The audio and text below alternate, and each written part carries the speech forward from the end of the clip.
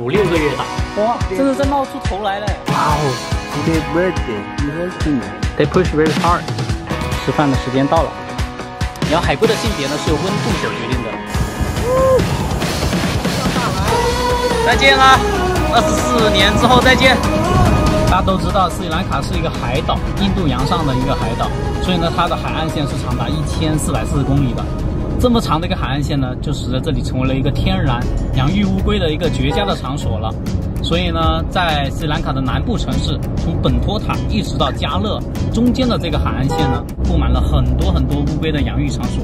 接下来我们要去的就是其中的一个，我们去看看吧。应该就是这里吧，写着海龟保护中心。我今天就是住在这了，这是他们的民宿，然后民宿旁边就是这个海龟保育中心。你看，这是他们自己弄的一个保育中心。OK， 现在我就跟着他到他旁边的这个乌龟保育中心去看一下，看看他们这个保育中心里面是怎么保护小海龟的。对，这还有海龟蛋。海龟蛋，这里就是海龟蛋。哦，这是孵化的地方。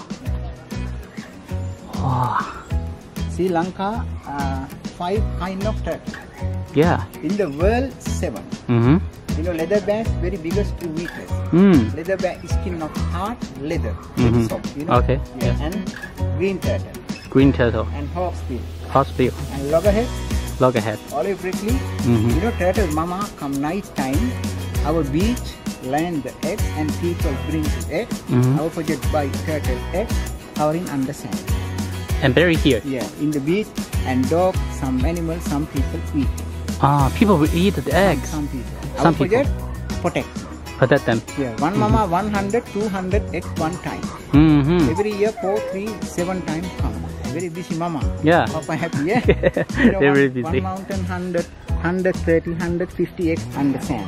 Ah, what does that mean? 48? Means, yeah. It means GT 48. means green turtle. After 48 green turtle. Days, yeah, after 48 days, baby born. Ah. OR olive prickly 47. You know, HB hawksbill 53 days. LB leather bass 65. You look, lot of rain not good. Very hot, better to baby head. Oh. Yeah. This place today early come some baby. I now checking. Maybe now not maybe finish. I check. Okay. You look shell. I will baby. 啊，海龟这里。哇，真的在冒出头来嘞，看到没有？ You lucky.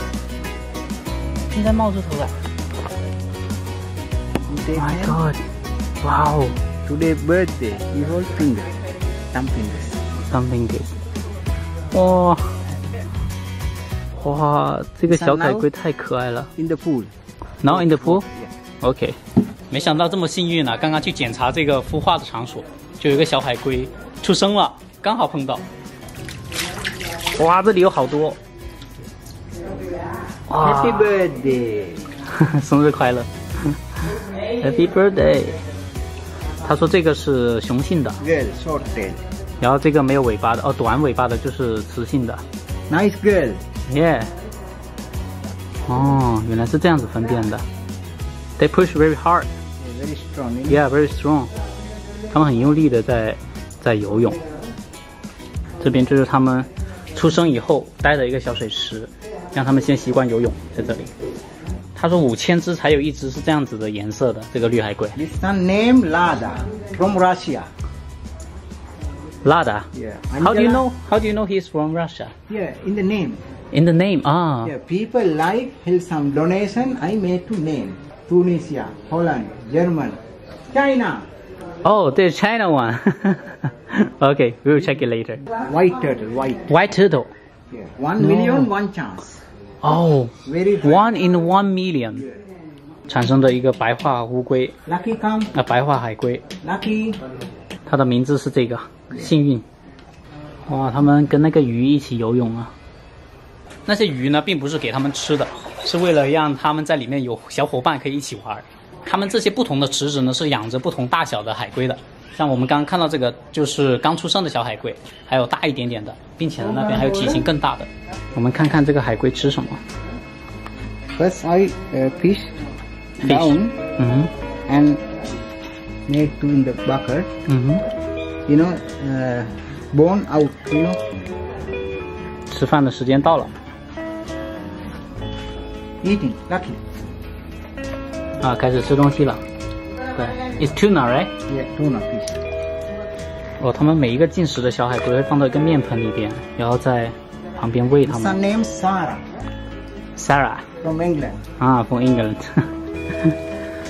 他说直接丢进去呢，那水池里面的水很容易脏的或者变臭的，因为那个鱼肉在里边会很腥，所以呢就是直接用这个面盆来喂就好了。I baby release baby check one by one. You know disabled blind, I keep no motion. OK. Not balance. 像这一个海龟，它就是残疾的海龟，你可以看得到它那个背部已经变形了，所以呢就把它给在这里养老。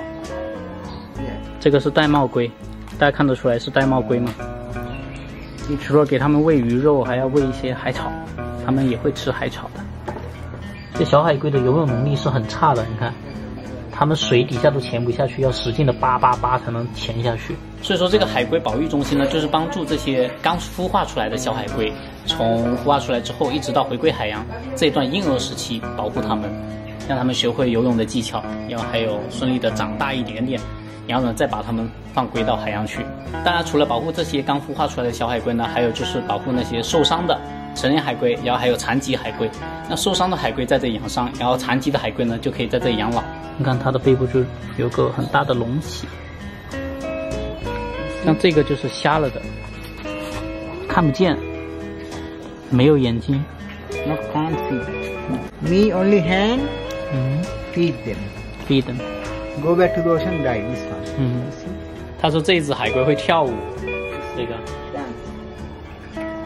Dancing. 我感觉它是摸它的背，它会痒，是不是？才会跳。他说如果天气越热，它这个孵化的时间越短；如果下雨下得多，它就越长的时间才会孵化了。这边他们就是埋了很多这些海龟蛋呢，他们是从渔民手上收集的，或者说晚上要去巡逻，看看有没有海龟在这个沙滩上产卵，就把它们收集过来。为什么要收集这些海龟蛋放在这里呢？因为海龟它的性别并不是由那个染色体所决定的，我们人类的染色体呢就决定了我们的性别，然后海龟的性别呢是由温度所决定的。当它们孵化环境的温度超过30度以上，孵化出来就是雌性；当这个温度低于30度的时候，孵化出来就是雄性。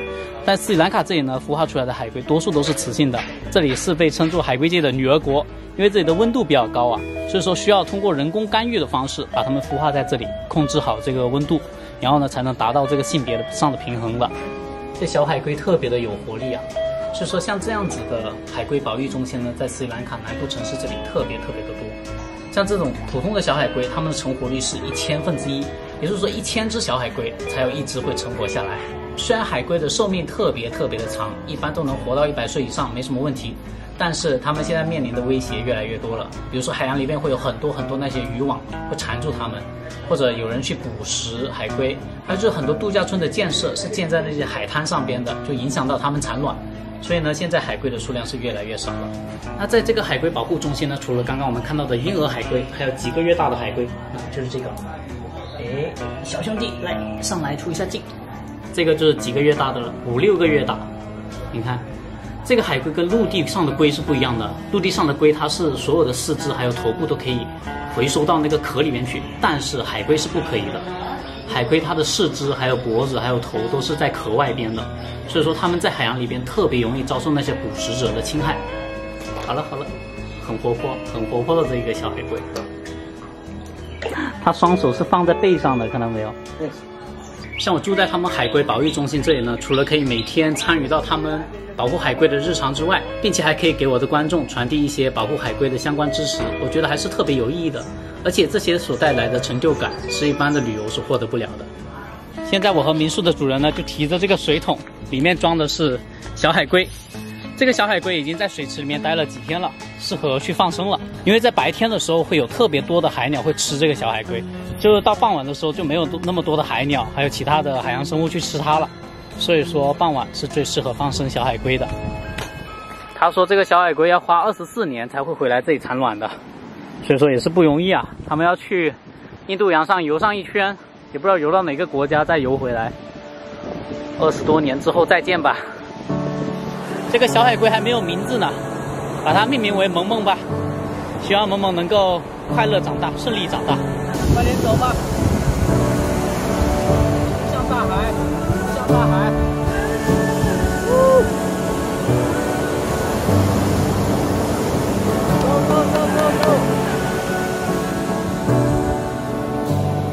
信奉佛教的斯里兰卡人民认为要回馈自然，多做善事。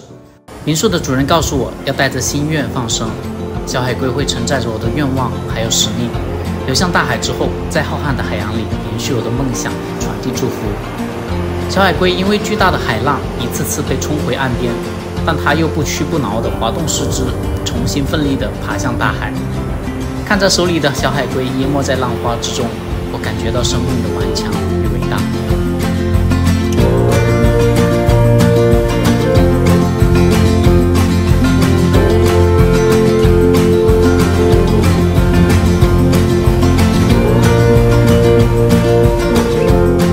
再见啦，24年之后再见。